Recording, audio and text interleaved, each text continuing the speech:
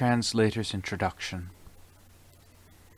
Venerable Ajaan Mun is a towering figure in contemporary Thai Buddhism.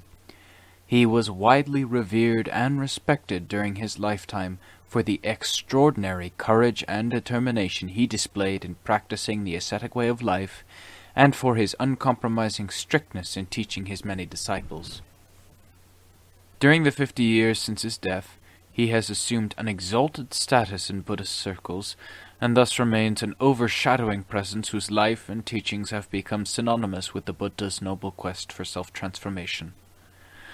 Although Ajaan Mun left no written record of his own, this biography, compiled by one of his close disciples some 20 years after his death, is largely responsible for introducing his life, his achievements, and his teachings to a broad section of Buddhist society.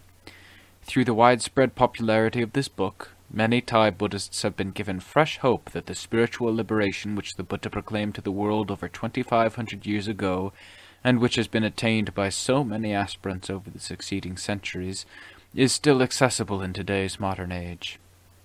Many Thais have expressed the view that they had lost confidence that Magga, Phala, and Nibbana were still relevant today, but by reading Ajaan Mun's biography, they realized that accounts of these exalted attainments are not mere fragments of ancient history, dead and dry, but a living, luminous legacy of self-transcendence, accessible to any individual who is willing and able to put forth the effort needed to achieve them.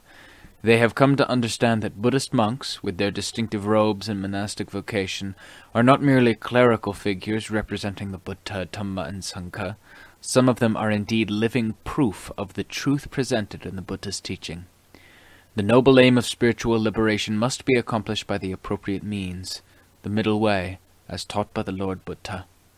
Although the Buddha forbade the use of self-mortification as a means to gain enlightenment, he nevertheless authorized and encouraged those specialized ascetic practices, known as dhutangas, that harmonize effectively with this noble effort. The true middle way is not the smooth path of least resistance negotiated with easy compromises and happy mediums, but rather it is that path of practice which most effectively counters the mental defilements that impede progress by resisting the aspirant every step of the way. The spiritual path is often arduous, being full of hardship and discomfort, while the inner forces opposed to success are formidable and even intimidating. Thus, the work of the spiritual warrior requires potent countermeasures to subvert the inertial powers of laziness, craving, pride, and self-importance. So the Buddha encouraged monks who were truly keen on extricating their hearts from the subtlest manifestations of these insidious defilements to practice the dhutangas.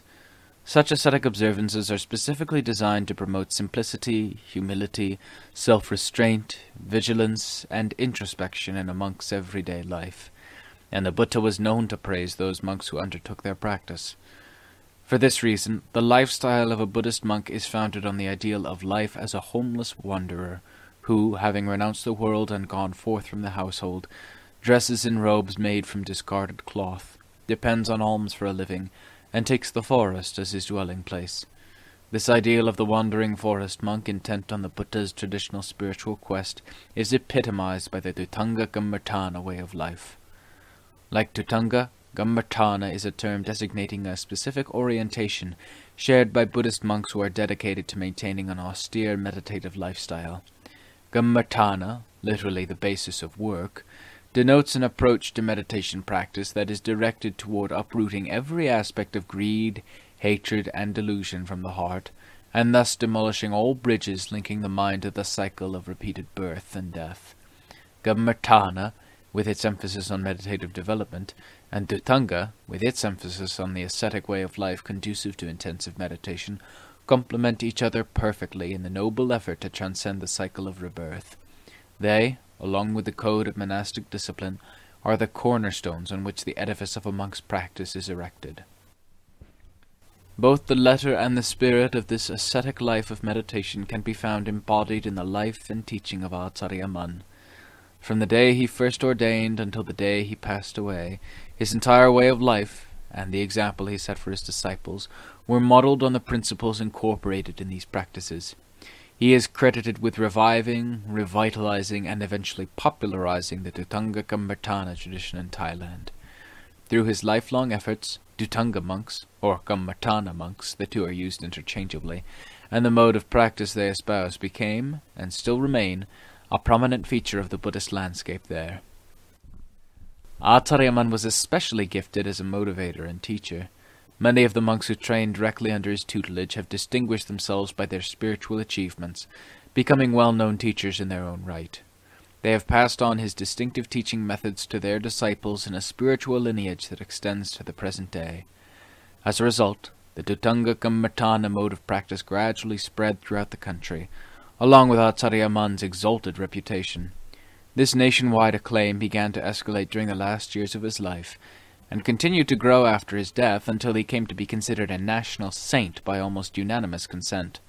In recent decades he has gained recognition beyond the confines of his native land as one of the 20th century's truly great religious figures. Acharya Mun's life epitomized the Buddhist ideal of the wandering monk, intent on renunciation and solitude, walking alone through forests and mountains, in search of secluded places that offer body and mind a calm, quiet environment in which to practice meditation for the purpose of transcending all suffering. His was a life lived entirely out of doors, at the mercy of the elements and the vagaries of weather. In such an environment, a Dhutanga monk developed a deep appreciation of nature. His daily life was full of forests and mountains, rivers and streams, caves, overhanging cliffs, wild creatures large and small. He moved from place to place by hiking along lonely wilderness trails in remote frontier regions, where the population was sparse and village communities far apart. Since his livelihood depended on the alms food he collected from those small settlements, a Dhutanga monk never knew where his next meal would come from, or whether he would get any food at all. Despite the hardships and the uncertainties, the forest was a home to the wandering monk. It was his school, his training ground, and his sanctuary, and life there was safe, provided that he remained vigilant and faithful to the principles of the Buddhist teaching, living and practicing in the relatively uncultivated, undomesticated rural backwater that comprised most of Thailand at the turn of the 20th century. A Dhutanga monk like Acharya Mun found himself wandering through a centuries-old setting, little changed from the time of the Buddha 2,500 years ago. It is helpful to understand the temporal and cultural background to Acharya Mun's wandering lifestyle. Thailand in the late 19th and early 20th centuries was a loose confederation of principalities that were largely inaccessible to the central authority because most of the land was densely forested, and paved roads were almost non-existent. During that period, 80% of Thailand's landmass was blanketed with pristine forests of mostly deciduous hardwoods and thick subtropical undergrowth. The lives of people in the hinterland areas were sustained by subsistence farming and the hunting of wild animals. Teeming with tigers and elephants, the vast forests were seen as being dangerous and frightening places, so the inhabitants banded together in village communities for the safety and companionship they provided. In the more remote frontier regions, such settlements were often a day's walk from one another, following trails that made their way through uninterrupted woodland. Forests and the rhythms of nature were defining features of the folklore and culture of those hardy people. To the villagers living together in isolated communities, the vast tracts of wilderness were forbidding, inhospitable territory, where wild animals roamed freely, and malevolent spirits were said to hold sway. The huge Bengal tigers indigenous to that part of the world were especially fearsome. Such creatures ruled not only the forests, but the fears and fantasies of local people and monks alike. Popular fear of those impenetrable forest areas turned them into places of isolation and solitude where no one dared to venture alone. It was in this remote wilderness environment that Acharya Mun and his Dhutanga monks lived and wandered, practicing the ascetic way of life. Their meditation practice and the mental fortitude it instilled in them were their only defense against the hardships and potential dangers they faced every day. Forests and mountains were proven training grounds for such monks, who saw themselves as spiritual warriors battling their own mental defilements for the sake of ultimate victory. The story of Acharya Mun's life is a vivid portrait of a consummate spiritual warrior, unrivaled in modern times, who practiced the Buddha's path to freedom with such perfection that he left those who knew and revered him in no doubt that he truly was a noble disciple. A beautiful story from beginning to end, his life is reminiscent of those famed accounts of the Buddha's great disciples chronicled in the ancient texts. Like theirs, his life shows us that the spiritual ideals taught by the Buddha are achieved by real human beings, struggling against the same fundamental hindrances that we find within ourselves. Thus we are made to feel that the Buddha's ancient path to spiritual liberation is as wholly relevant today as it was 2,500 years ago.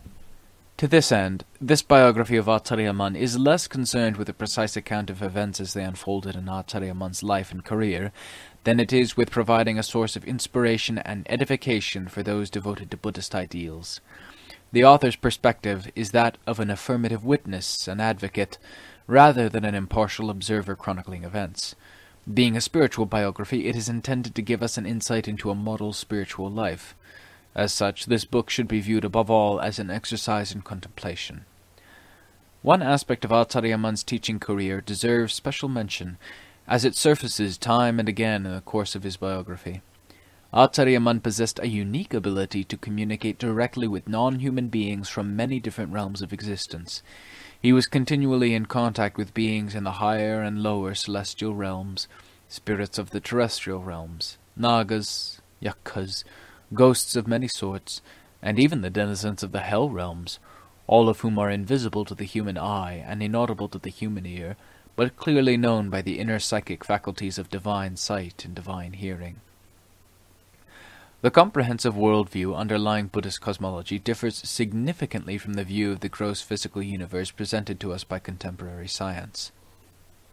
In the traditional Buddhist worldview, the universe is inhabited not only by the gross physical beings that comprise the human and animal worlds, but also by various classes of non-physical divine beings called devas that exist in a hierarchy of increasing subtlety and refinement, and by numerous classes of lower beings living in the subhuman realms of existence. Only the human and animal worlds are discernible to normal human sense faculties. The others dwell in a spiritual dimension that exists outside the range of human concepts of space and time, and therefore beyond the sphere of the material universe as we perceive it. It was Acharya Mun's remarkable, inherent capacity for communicating with many classes of living beings that made him a teacher of truly universal significance. Knowing that living beings throughout the sentient universe share a common heritage of repeated existence and a common desire to avoid suffering and gain happiness, a great teacher realizes their common need to understand the way of Dhamma in order to fulfill their spiritual potential and attain enduring happiness. Having the eye of wisdom, he made no fundamental distinction between the hearts of people and the hearts of devas, but tailored his teaching to fit their specific circumstances and levels of understanding. Although the message was essentially the same, the medium of communication was different. He communicated with human beings through the medium of verbal expression, while he used non-verbal, telepathic communication with all classes of non-human beings. To appreciate Acharya Mun's extraordinary abilities, we must be prepared to accept that the world we perceive through our senses constitutes only a small portion of experiential reality, that there exists this spiritual universe of devas and brahmas which is beyond the range of our limited sense faculties. For in truth, the universe of the wise is much more vast than the one perceived by the average person. The wise can know and understand dimensions of reality that others do not even suspect exist, and their knowledge of the principles underlying all existence gives them an insight into the phenomenal world that defies conventional limits.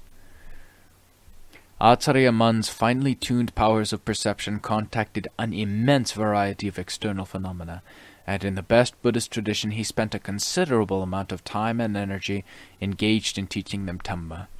Such beings were as much a part of his personal world experience as the wild animals in the forest and the monks he trained so tirelessly. By virtue of his unparalleled expertise in these matters, he always felt a special obligation toward their spiritual welfare. Such phenomena are what Acharya Mun called mysteries of the heart, for they are conscious living beings dwelling in spiritual dimensions that are just as real as the one we inhabit, even though those spheres lie outside the realm of human existential concepts. The words heart and mind are used interchangeably in Thai vernacular. Heart is often the preferred term, as mind tends to exclude the emotional and spiritual dimensions associated with the heart. The heart is the essential knowing nature that forms the basic foundation of the entire sentient universe. It is the fundamental awareness underlying all conscious existence, and the very basis of all mental and emotional processes.